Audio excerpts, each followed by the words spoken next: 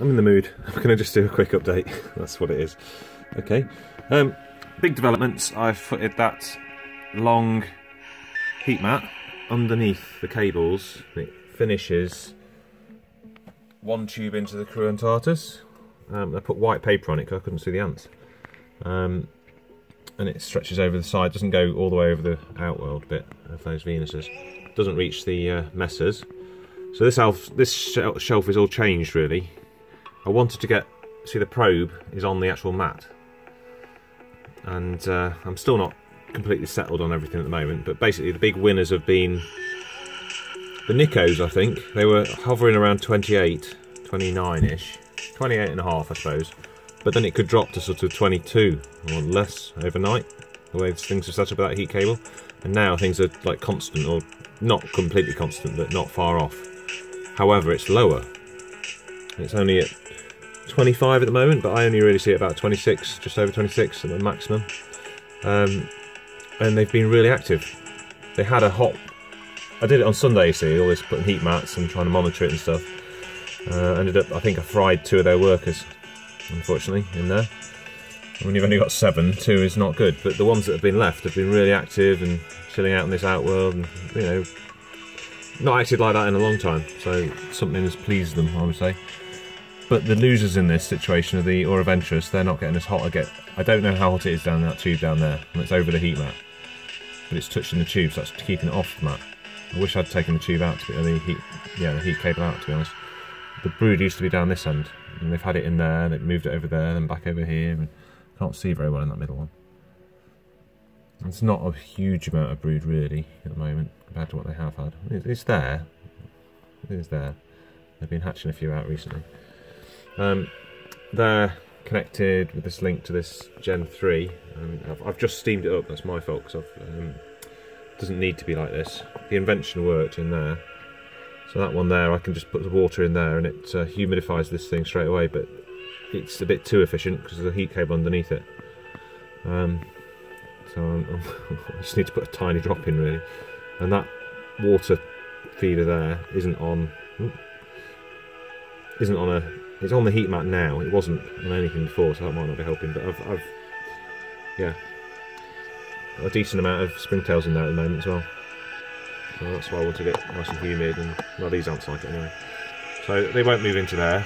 One problem with those bamboo things, they've got their faults, and I've found that loads of springtails is the answer to those faults, if you see what I mean. There's springtails in that tube now, and just don't let the springtails run out, and there's never any mould problems or anything.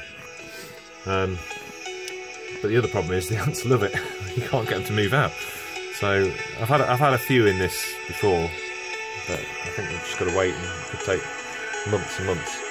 The Tetramorium by Caryanatum have been really cool, to be honest. I'll come back to those. The phone might run out of power. So here's the big girls. I think they've got too much reflection in. You've seen them there. It's arched over at the moment. But I think that could be some eggs in the background there. I honestly think it's possible there. See there? It is possible. I've not had her that long. This is the new development on them as well. She was at an angle at the back of this tank, and I decided that she was too high up in the tank for the temperature. Down here now, I'm getting around. I want it to be over 25, but it's, you know, it's more consistent around this. I don't think it's dropping below 24 now. Whereas at night time it was getting cold before. So I must be a bit more happy. At the back there, swap places. Parius is now here and has survived all this messing about with the heat cable, with the heat mat. And the Turkestanus, can I get a picture of her? Well, she's alive. She's got a bit of heat mat just under one of the tubes she's in actually, and the rest aren't under the heat mat. Yeah.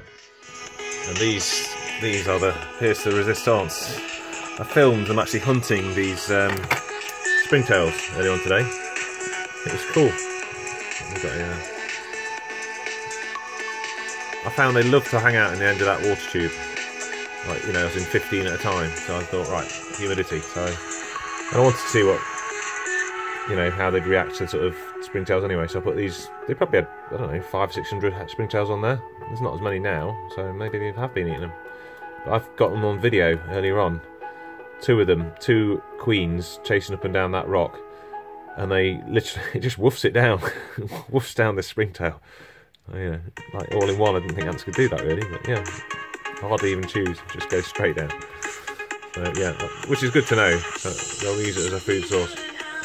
I'll video this. The brood has gone really well. The flash isn't on at the moment because the battery on this phone.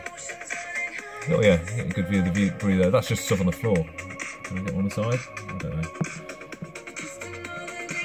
And we've had ants definitely moved into here. I don't know if there's any there right now. What we're seeing. There's one there. There's one. So that's another residence that's been humidified. I've had them in the tubes today. Well, I'm still zoomed in, that's what. So these are the ones that aren't heated. And yeah, they've been in there today, playing about in them, more than I have for a while. I think they're thinking about it. I don't know what that is. But yeah. Very pleased with the Tetras today. That's a piece of chicken because I thought I'd try them on that, and I've put a few dead fruit flies in that they've not touched them. I just don't think they were hungry today. And that's a superworm, which I've not really seen them eating much of. They might just not be hungry. Well, there's not many springtails there. Yeah, maybe that's what they've been doing. That's what happened with the Auroventrus. They went off protein, it seemed, but then there was hardly any springtails left after not very long. So I think these are a springtail killer type. Yeah. Oh, and up here. I forgot. So this is my weird colony. I don't know if you even see. Is that one? That's one there. It's rare to even see one. Okay. I think that's about 1.5 millimeters, and maybe 2. I do have some close-up photos of these. It's very rare to see one. I keep thinking they've died out, and they haven't. I had a lakes last year. They came in that stick with this moss attached to it, which I picked for another tank. On the way home, I noticed some tiny little ants crawling around. Stuck them in here. It's just got a little vent in top. And it didn't have any kind of substrate at all, but I've put that tissue in because at least I can sort of see them. They're almost invisible, these ants. I don't know what they are.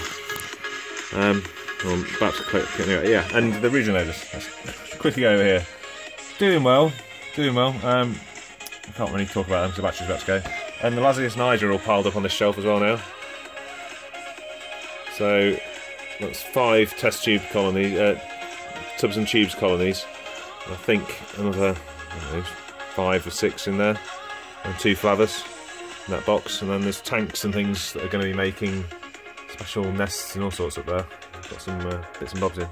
Yeah, so there you are. Just, I'll tell you what I don't know what I've done. Wittering on with no flash. So it's probably rubbish. Lots of zooming around, but yeah.